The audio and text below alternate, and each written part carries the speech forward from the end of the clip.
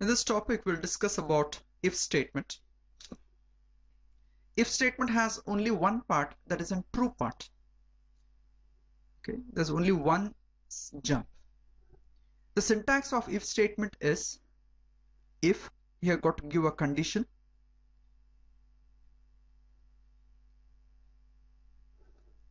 and if the condition is true, then it will execute this set of statements.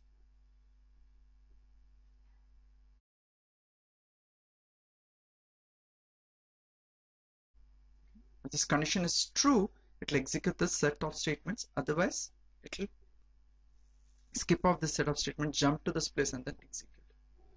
Now, if you take here in a program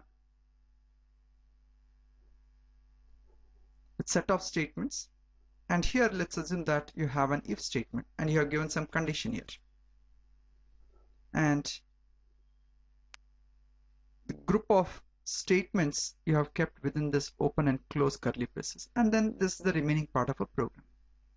Now the program execution starts from the first line. It executes the first line, then the second line, then third line, and then when it comes to this place, it checks the condition. If the condition is true, then there is no jump. If the condition is true, why? Because when the condition is true, it will execute the set of statements what is given and then proceed with the as usual. Okay, only these are set of statements here.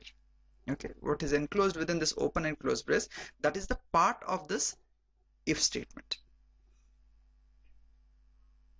Okay, fine. If the condition is true, there is no jump. Means what? If it is after executing this first, second, third, comes and checks the condition. If it is true, execute all these statements and then proceed with the program, other part of the program execution. But if the condition is false, then there is a jump. There's a forward jump. So what happens in this case? It will execute the first line, then the second line, the third line, and then check the condition here. If the condition is false, then straight away, that means it will not execute the set of statements. These set of statements will not get executed, then directly jump to this place.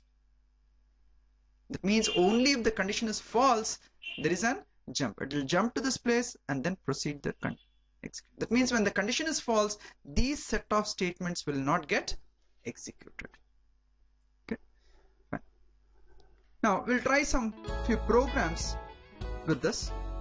I'll write one program that is to find the largest of two numbers.